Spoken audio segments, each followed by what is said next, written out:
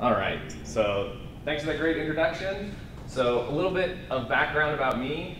I spent 9 wonderful years at UC Santa Barbara here. Yes, so it's literally, so this is UC Santa Barbara. It is surrounded by water on 2 sides. Let's see, I think my lab was like here or here. And you could actually see the ocean from the lab. And so I did my undergrad at UC Santa Barbara, and we have it, at least in CIVC, a 4+1 program, so an undergrad plus an extra year for master's. So I did my master's there, and I, like maybe most of our students, was like, I am done with school, I cannot wait to go work. So I got a job at Microsoft. I went up there as a software developer for a year, but during that time I wrote a paper for my master's, and that paper got, of course, like lots of papers do, rejected. And so I was working on this paper on my free time, and I remember I was on the way home from Microsoft on a bus, like reading this paper for what must have been like the 30th or 40th time. And it kind of hit me that, like, wow, the thing that I'm doing at Microsoft, I'm doing something new and interesting to me. You know, I'm solving cool problems and developing things, but I'm not really doing something new, right? Like the research, like this paper, I'm actually doing something new that nobody's ever done before. And so I emailed my advisor, like, hey, what do you think about me coming back for a PhD? And it was like the quickest email I've ever gotten a response from him. And so we talked about it, I applied, and so I spent a year at Microsoft, came back, did 4 years for my PhD at Santa Barbara, and was lucky enough to get a job here at ASU. I started, well, in 2014. So I've been here for 2 years. It feels like it's gone by incredibly quickly. And so yeah, I'm really excited to be here. So this is a little bit about my background. While I was there, I competed on a hacking team called Shellfish.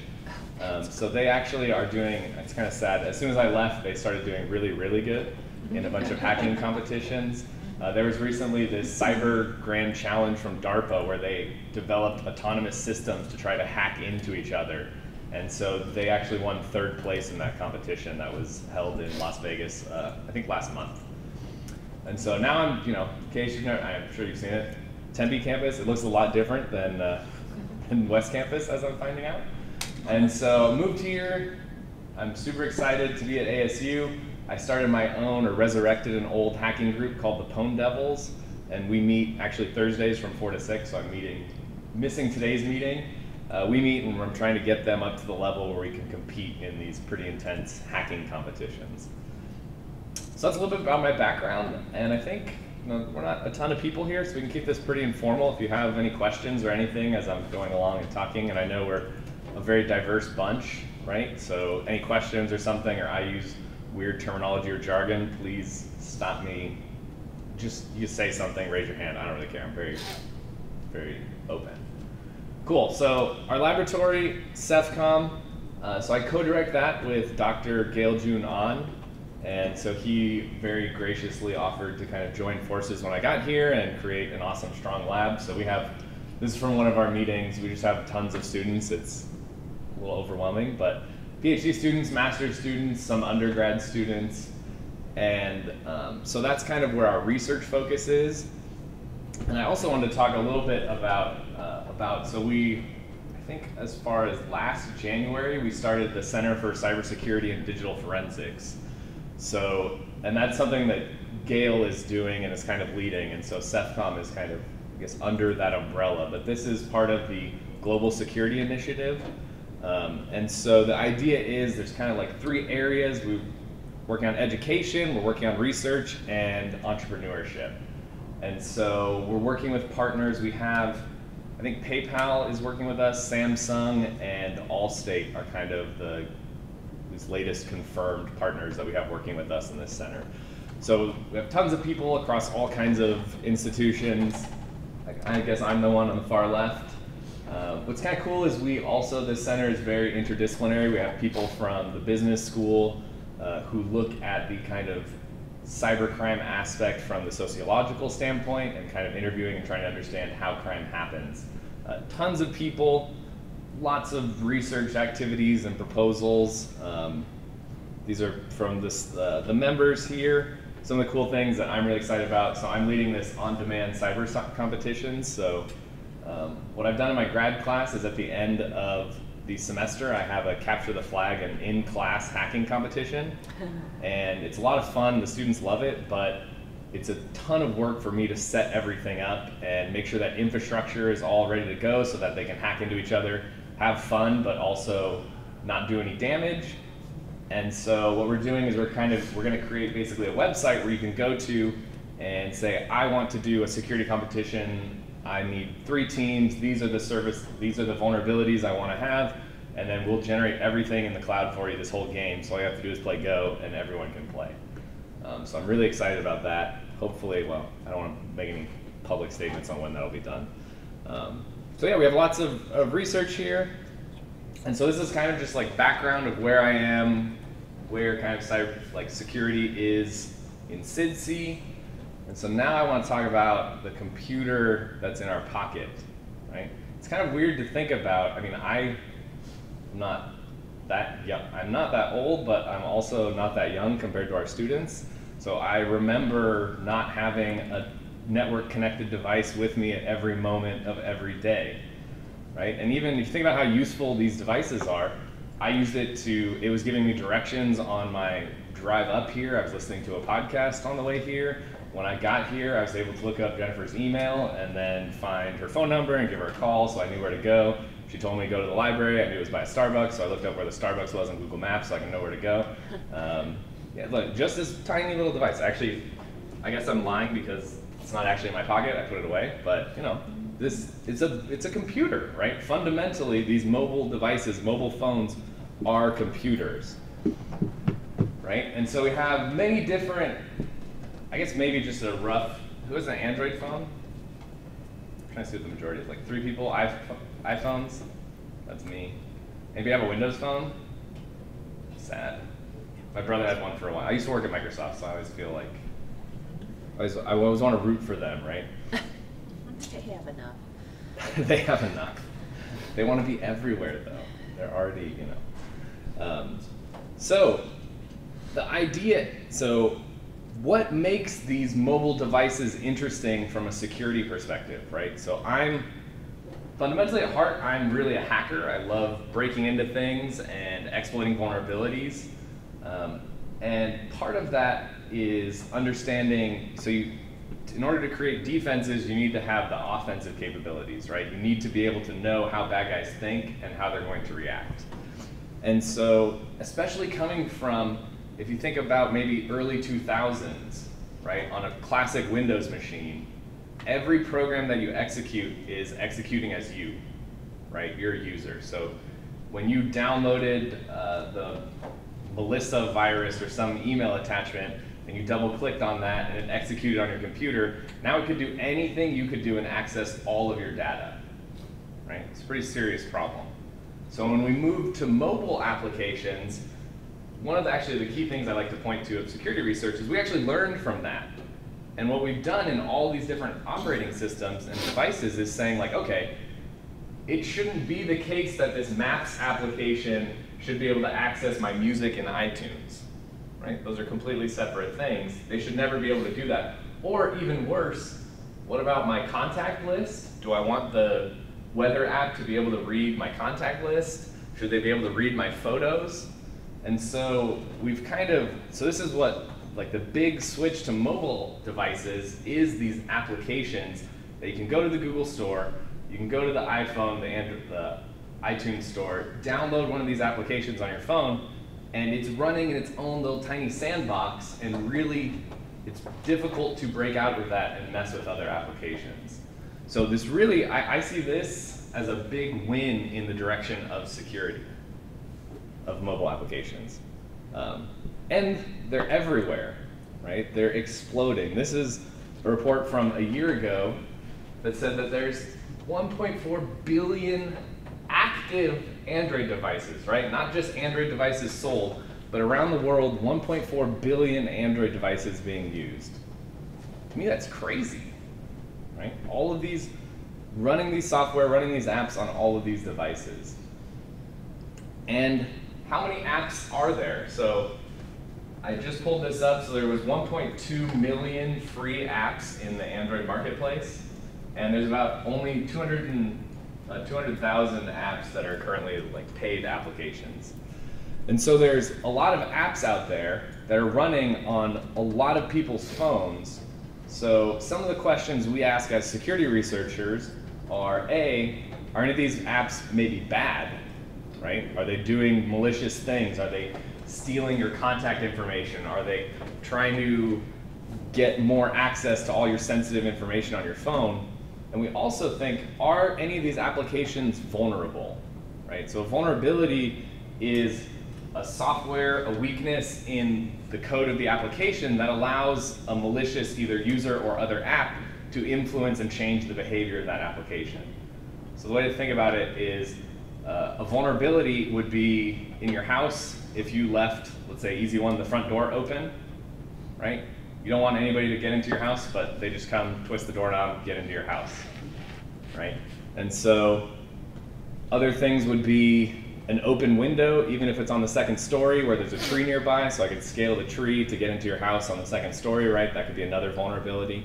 And so a lot of what my research has been is, I started during my PhD on web applications, is can we automatically find vulnerabilities in web applications? And so I've kind of extended that to mobile applications and say, can we find applications that are vulnerable and have vulnerabilities?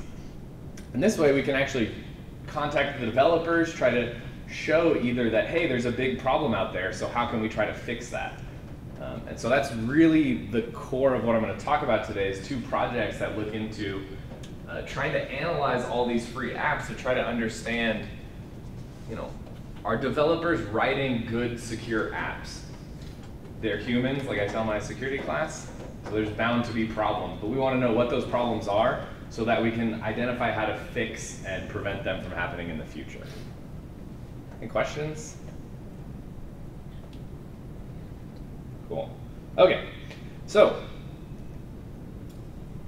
this may seem like a pretty fine distinction, but when you have an app on your phone, right, Android or iPhone, and usually you go to an app store, you install it on your device, and that contains some, what they call code. So it's usually a native application, so that's running code on your device. It's running usually, in the case of, let's say, Java code on your device. Unfortunately, what this means, we saw there's 3 different app manufacturers. So if you want to make an app that works on the iPhone and Android and Microsoft, you now need to code your app in Java for Android, C# for the iPhone, and what is it? No, Objective-C for the iPhone. There we go. And C# for the for Microsoft Windows, right? And so the maintenance overhead there, now you have 3 different copies of your app. So anytime you make one fix, you have to propagate that fix to the other apps. You're duplicating a lot of functionality and a lot of resources. It's really very wasteful. And so what people have done is they've realized, wow, actually, web browsers are very good at rendering and showing content. So we've noticed a trend in that people are writing what we call mobile web apps as opposed to a mobile app. So the idea is, when you click on that app, instead of it running native, like Java code on your browser, it basically embeds a web browser like Chrome or Firefox into that app, but it looks to you like you're using an app. And so it's using web technologies to make this application. So it's using JavaScript and HTML and CSS to load this web page to show you this awesome cat club thing. And so from the developer's perspective, this is awesome because I can write one app and I can sell it on all the 3 marketplaces, and that core logic remains the same, but I can deploy it to all these 3 different marketplaces. But isn't that more vulnerable then if it's using the web as a platform, so to speak? Yeah, so that's actually exactly the key thing. So when they kind of released this feature, they kind of released it and were like, okay, here it is, it's just out there, you can use this, and people started using it, but I think they developed, like the Android team developed this without thinking through the security implications there.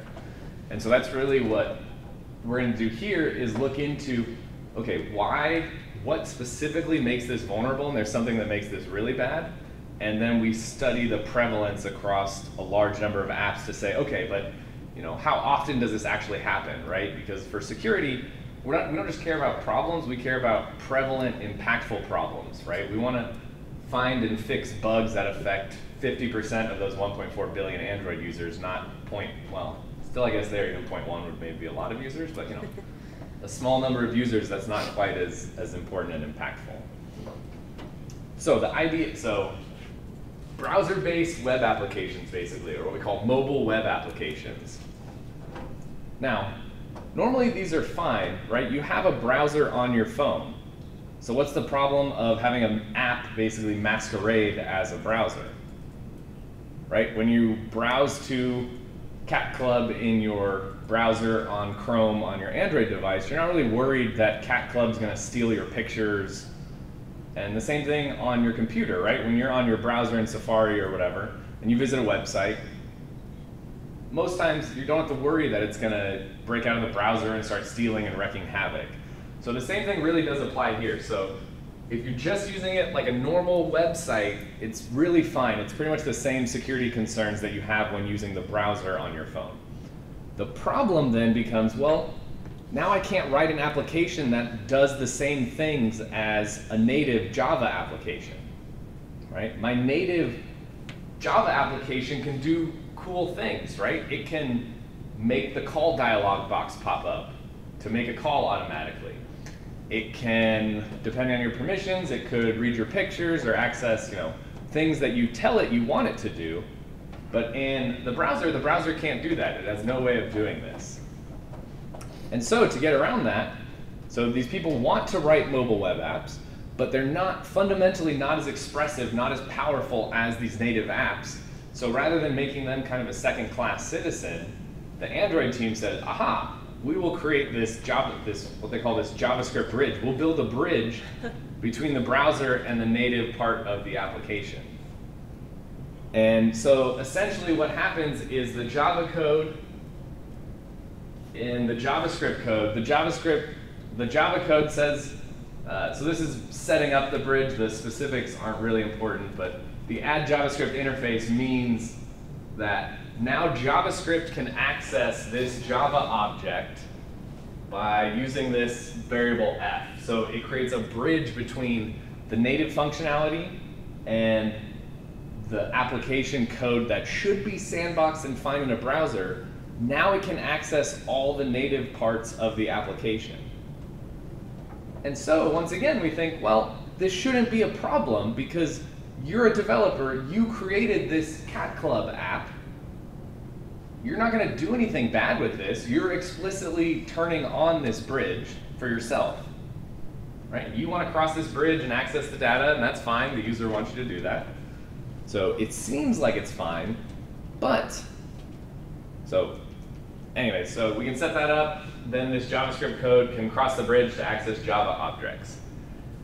And as we said, this gives us fully featured mobile web apps, and we can expose phone functionality to JavaScript. It actually makes it very powerful and elevates these mobile web apps to the same functionality level as any other application. And on top of that, there's all these frameworks that people can use so that way you can write your app to the framework.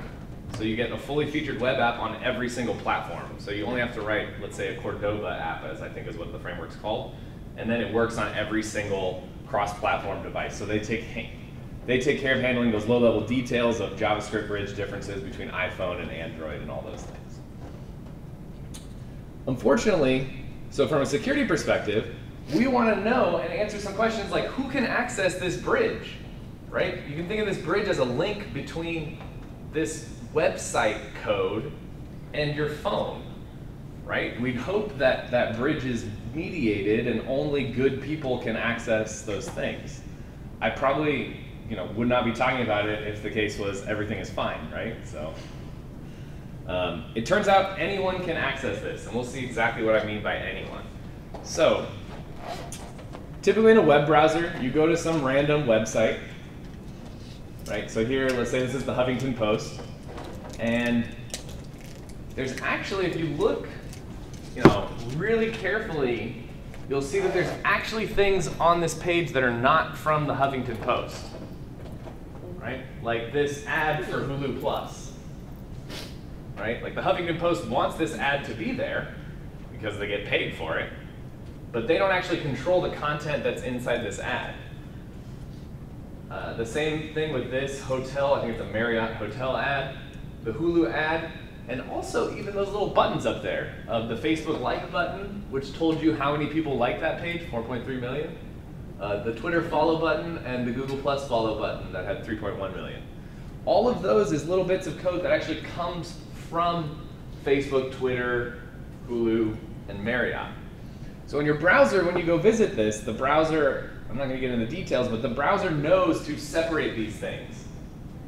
You wouldn't want to load an ad that suddenly changes the entire content of the page and completely messes with the Huffington Post. Same as with these little like button. You wouldn't want a like button to know what other things you're clicking on and be able to steal information about what you're doing on this site. So the browser is very good about keeping these things separated in a normal web browser that you use. So really it gives complete isolation. So everything is very isolated. The Marriott hotels can't mess with Hulu, and neither of them can mess with Huffington Post. This is why we can do very cool things like have ads on a website that the website doesn't control. Without all this, everything falls apart. So back to our mobile devices. When we open up, let's say this Huffington Post in our mobile web app, and now we've added this bridge to make a bridge between this JavaScript code and this Java code. Now, Huffington Post can cross this bridge after the bridge is established, but so can Hulu and Marriott. They can access this bridge because of the permission model that this bridge uses. And to make matters even worse, so let's think about this. When you have two tabs open in your browser, does anybody use multiple tabs? I use about 50. Yeah. It's actually kind of embarrassing. I usually close it out before I teach so my students don't see how many tabs I have open, right?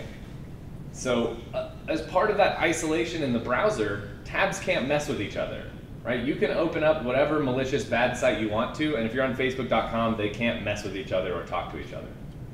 The same thing when you click on a link. You're on Google.com, you click on a link that takes you somewhere else, that new page can't mess with anything from Google, and Google can't mess with that page at all. They're also completely separated from clicking on links.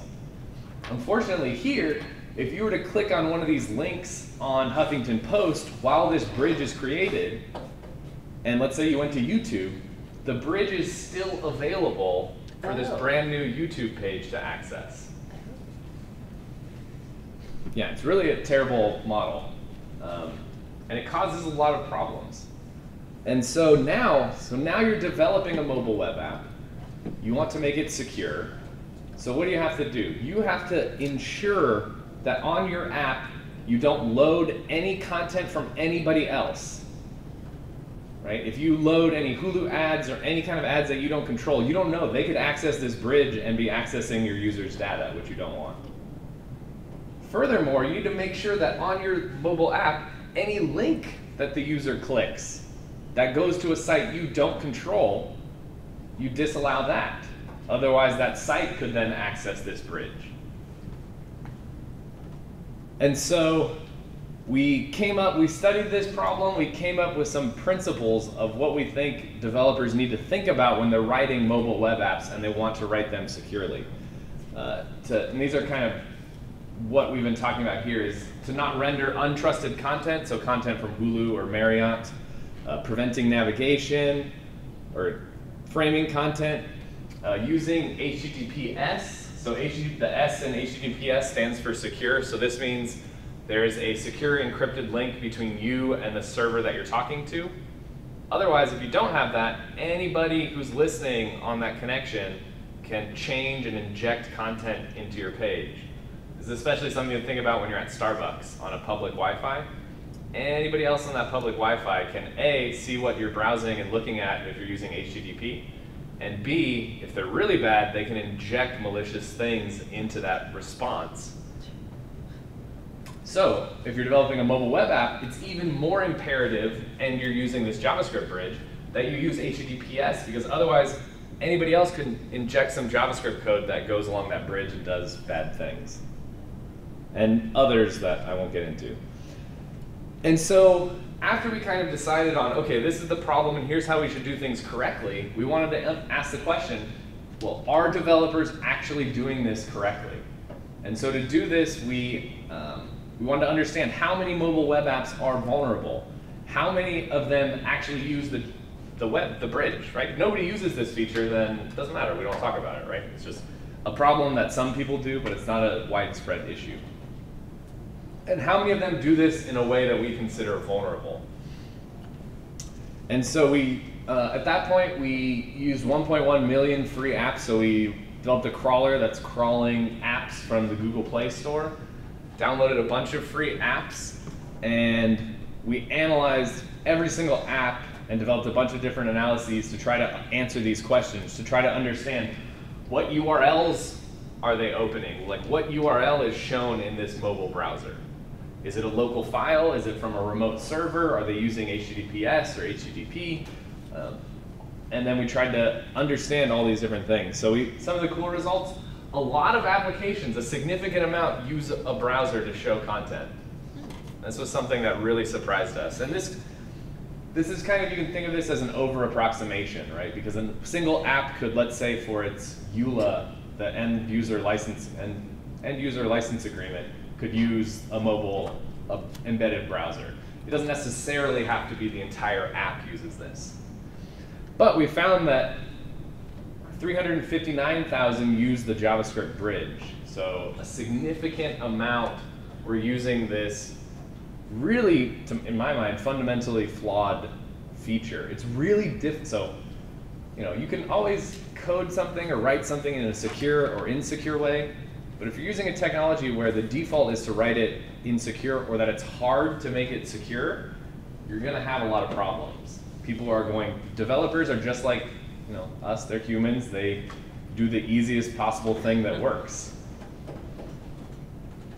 And we found that 279,000 had at least one security violation from the one that we talked about. So we found that a lot of these apps are actually doing this incorrectly. And so some of the highlights, so this is something I really like. So zooming in on one facet, so the HTTPS uses SSL, which is the Secure Socket Library. Wow, this is a really acronym-heavy day for me. And the idea here is this is the low-level protocol that makes the connection to the server. Now, a key problem is, how do you know when you go to https://google.com that the server you're talking to is actually google.com and not Adam pretending to be google.com or big scary government agency pretending to be google.com, right? And so SSL has a way of verifying this. And so part of what, as an app developer, what you can do is you can write a little function, a little method that says, what do you do if you receive an error, right? And if you want to be secure, what should you do if you receive an error? Take care of it. Yeah, you should kill the connection, stop, don't go any further, right? This is bad. We should not do that. And so what we did is we looked at this and we said, okay, you can either proceed, just keep going with what you're doing, you can cancel, or you can load a different URL. And we found that a significant amount of apps, so 269,000, implemented a function of what to do if there was an SSL error. And 29% of those ignore every single error, completely negating the benefits of using HTTPS. And so we kind of dug a little bit more and we tried to understand why. The big culprit was Stack Overflow. So we actually found, so Stack Overflow is a developer website where developers can ask questions and other people answer. So people ask questions like, I'm writing an Android app and I'm getting this SSL error. And so somebody says, oh, how to fix this? You write this onReceived SSL error method and ignore all errors.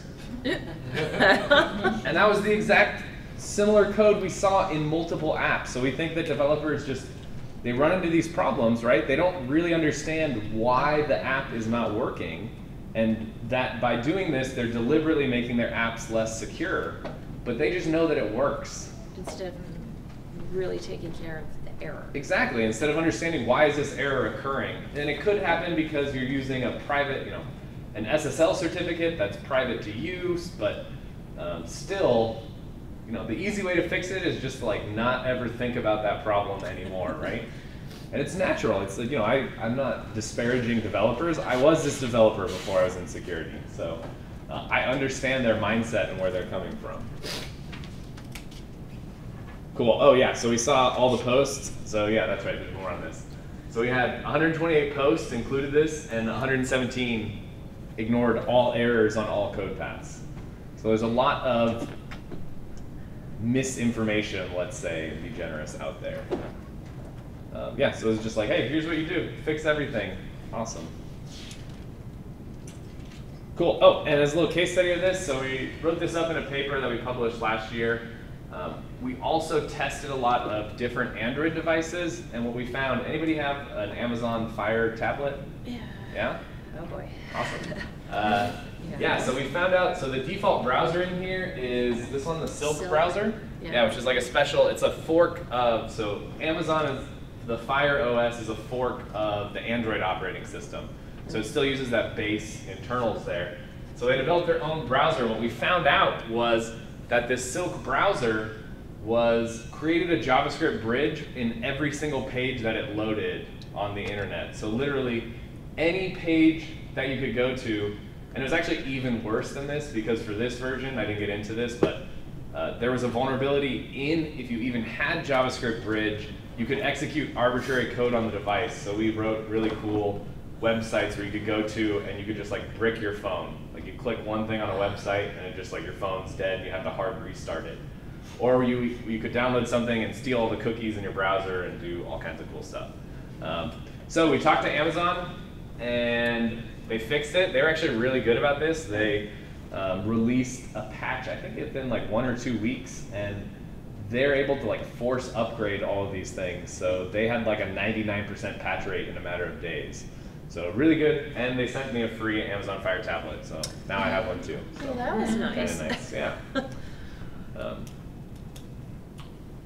Cool. Okay, so that's the work we've done on kind of mobile web apps, and this is really what got me started in working on Android, because I have the web background, so I really like this area because it's a combination of web stuff and mobile stuff. So this kind of helped me get my feet wet. So for the follow-up project, we then tried to say, okay, we have a lot of apps. What are other security questions we can ask and answer? And so we found out, and this is always, so if you ever want to, this is what I tell my students too, if you ever want to like find vulnerabilities or problems, read the specifications very carefully and think about if I was super lazy, which a lot of people are, how would I do this wrong, right? And what would an easy way to be to do this wrong? And so, after some digging, what we found out was on Android, so every Android app specifies a minimum what they call SDK number. We can think of this as just operating system version number. So this is a number that just specifies, hey, I have to be installed on at least Android 7. I actually don't, maybe bad to admit this in public, but I actually don't use an Android phone. I use the iPhone, so I don't remember all the marshmallows and jelly bellies and different versions here. But basically that's what you're saying is, I only want my app only works on 4.4 and above. So this is what the minimum sets is the minimum. The target SDK number says, I've tested it on this version. This is the version that I'm targeting. So you could have a low minimum, right? You could work on, let's say, any Android device 2.0 or greater, but you've tested on 4.4. And so we'll see how this target SDK number is actually used. But this is one of the choices you make as an app developer. And it makes sense, right? You don't want your app to be installed on devices that can't run it because you're using newer features. And this target SDK allows you to say, hey, I've tested it against this latest, whatever version you've actually tested it against. And so the developer reference is filled with language like if the device is running Android 6.0 or higher, and your app's target SDK is 6.0 or higher, the app must request each dangerous permission that it needs while the app is running. And so this was a recent change in Android 6.0. So why is this important? Android made a big deal about in the new version of Android, apps have to request each dangerous permission that it needs while the app is running. This is a cool security feature. It's very good. The key problem here is in this and, right? If it applied to any device running Android 6.0, then you as a user, you want to be more secure. You want to take advantage of this awesome new feature. You just upgrade your OS to Android 6.0, and now you're good. Well, but your app? Yes. But the problem is the random app that you install has to also have a target SDK of 6.0 or higher. And it makes sense when you think about it from the Android people's perspective, because they don't want to break apps, right? If you upgrade your operating system, you don't want then all of your apps to break when you try to run them. But the problem is they make some functionality changes in this target SDK with security changes. So you as a user don't actually have control over getting the latest and greatest security benefits. You're at the mercy of app developers saying, yes, I target a later version.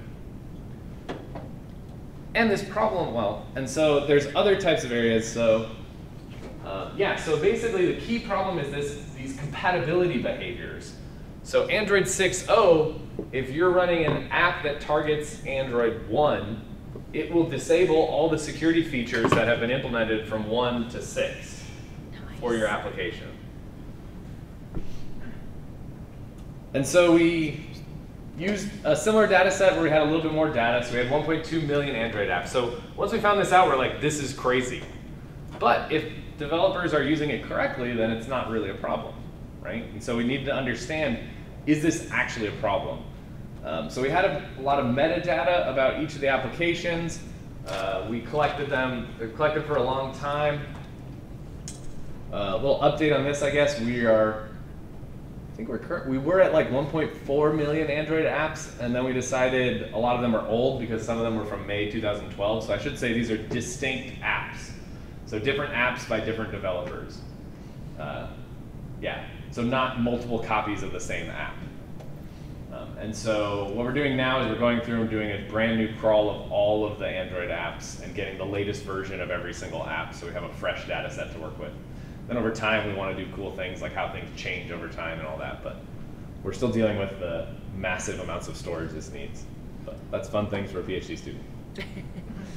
So the question is, how do we actually measure this, right? So we know this is a problem. We know the fact that you can target a super old version of Android, but one of the key questions is how do we actually quantify that to try to measure it? And so we use a measure we're going to call outdatedness.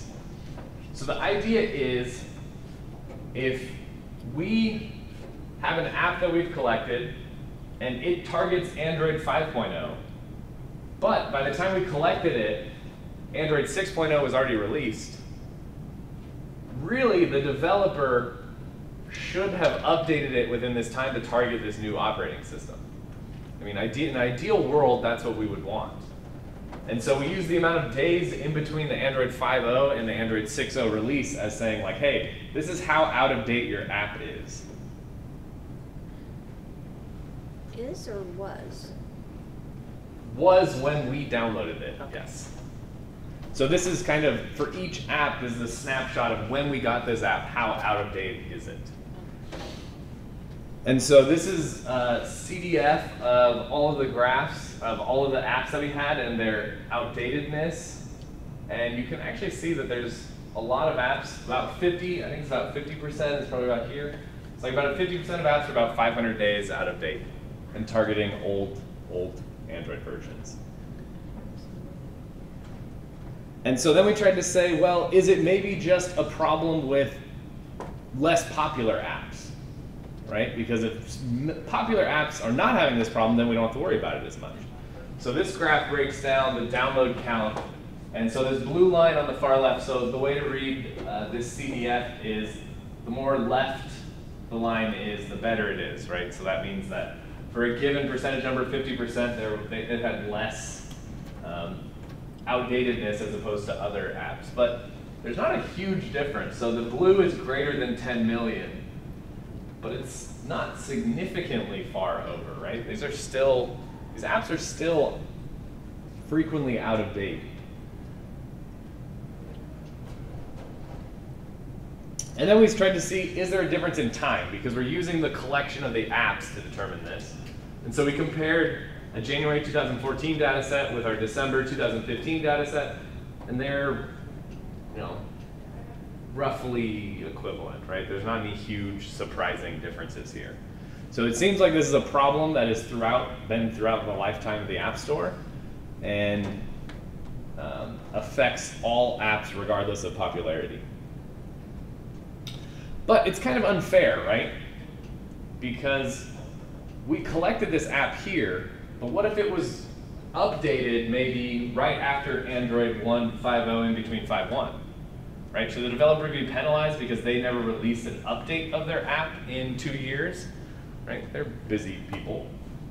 Maybe they don't have time to release these apps. So what we did is we used what we call this is a little bit of shaming naming. Negligent outdatedness is saying like, hey, you pushed a new version of your app to the App Store, yet you still target Android 5.0, even though there was Android 5.1 that was already released. So if you were really on top of your game, we're not going to fault you for the fact that we collected it here for all of this time. But really, if you updated it, you should really target the latest version of Android at the time. So it turns out it's about the same. It's a little bit better, but still there's a lot of apps that are not either, and it's hard to tell, right? We can't really get in the mindset of these developers. I don't know if they're just, I think, probably the simplest explanation is they just don't know the importance of doing this, right? They don't know that by not updating their target SDK version, because to them the app still works, right? Why would I change something on the app that could make it break, right? Even though I get these awesome security benefits and my users get these security benefits, you as a user don't know, because you don't know which thing it's targeting, so which security features it gets or it doesn't get. And so what our kind of core argument when we started looking at this is, hey, mixing security features and security updates to the Android platform with this target SDK version is crazy, because you're making the developers make this choice of, man, do I just keep this working app, or do I target this latest version, but now maybe there was other changes that changed the functionality of my app and my app may break. So you know what, I'm just going to stick with this latest one and nobody's going to get any of those security benefits. By coupling security and non-security changes, that's a huge issue and a huge problem. Because now, and I think it's a bad model, because really, ideally if you want to do this correctly, you'd have kind of two different routes, right? You'd have maybe security updates and another one of feature updates or something, and you could choose one or the other. And so, yeah, I don't like this model. And so we just published this paper earlier this year. And cool, well, that's right about on time. So this is an overview of some of the work we've done on mobile security. So I'd be happy to take questions and talk with everyone.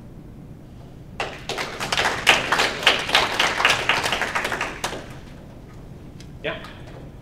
Probably a trivial question. Nope. When your graph, you had several graphs up there that showed Yes. how much out of date. Yes. It seemed like the ones that had multiple lines, ones where you're looking at the number of downloads, let's Yes. say, some very distinct peaks. Is that, I mean. Good question. I'm Yes. someone who works with previous, yeah, there. Yep. There. I work with ecological data. Mm-hmm. And when you look at a million data points, I never get peaks like that. So my guess is that has something to do with the date a particular system upgrade was done, and because you only have 3 systems, and really you only have Android and the others. Mm-hmm. So yeah, those peaks are basically, I agree exactly, because we are doing time deltas in between the target version of the app and the latest, depending on the time of the Android release. So each of those is like fixed offsets in some sense, right? Mm-hmm. So it depends on the delta between each of the release dates of Android. Right. So yeah, they're going to fall into those buckets, and some of them are going to be worse than others, basically. So can that be used as a hint on how to get people to adopt things faster? I mean, it definitely shows something has a huge influence on behavior here. Right. Can that be manipulated? I don't know. I would love to think about that, and I would love the Google people to change how they do these things. And I think the other matter is education. By not educating, so the other problem that we found that I didn't get into here is you can actually, when you're writing your app, you can leave off minimum SDK and target SDK, and then both of them default to 1, the very first Android release. Which, yeah, it's crazy, because you're missing out on all this stuff. And we found that a good percent, not all of them, it's not all due to that fact that they're all so outdated, but there are a lot of them that target the very first Android version. Could it not be an education issue, but more so a business decision? Which would stink if people really knew that. But since not everybody is privy to this kind of information, nobody complains about it. Yeah, I think it's a combination. I think it's exactly, I think there's developers, because the other thing with the Android marketplace, right, you have professional, Google, Microsoft, Facebook writing these apps, and then you have average developers, like students doing it in their spare time, just having fun.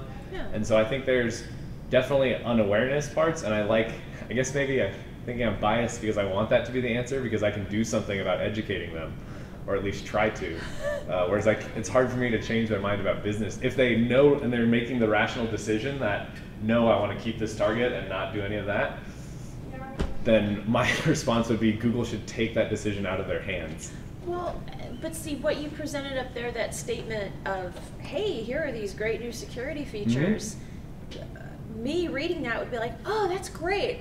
I have no idea what an SDK, but I'm cool, great. Yeah. I'm sorry, I guess I'm more of a suspicious person. I tend to think that they do know what they're doing. I think, so from Google's to a certain perspective, extent. yes, I think Google has definitely made the conscious decision. So it's about, they don't want to break backwards or forwards compatibility, right? They don't want an app that works on Android 5 to fail on Android 6.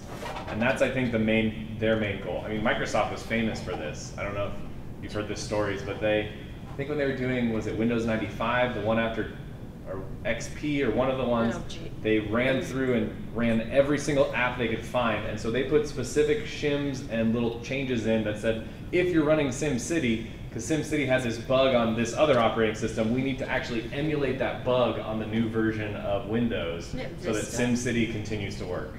Yeah, I think it was Vista. Or is it Vista? Yeah, there's been, that's like Microsoft's thing is we want any app that has ever been written from Windows should continue working. Yeah. So Amazon clearly was pretty cool about your exposing some of their flaws within their browser.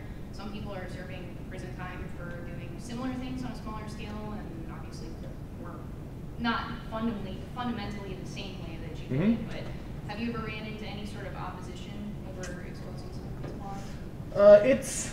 It's actually what I tell, especially my grad students. This is one of the best things about working at a university, because I have the cover of research, behind me, and I have the weight of the university behind me if something would happen. Yeah. But it is something. So there's a couple things there. One thing I'm always thinking about when we do these. So for this, right, I'm downloading the app and I'm running it in my own environment, right. So I know here I'm not affecting anybody else.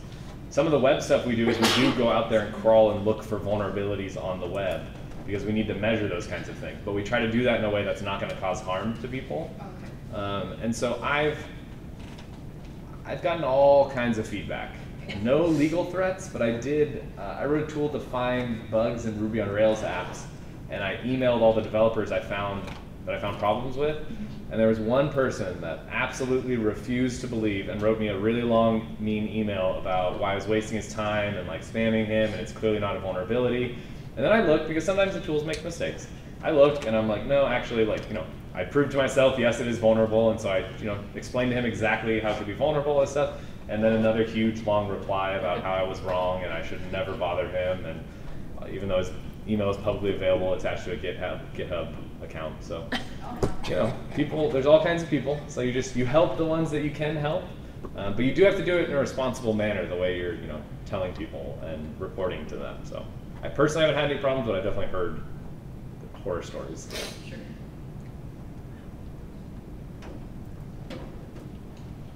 Right, if there are no other questions, let's thank Adam. Cool.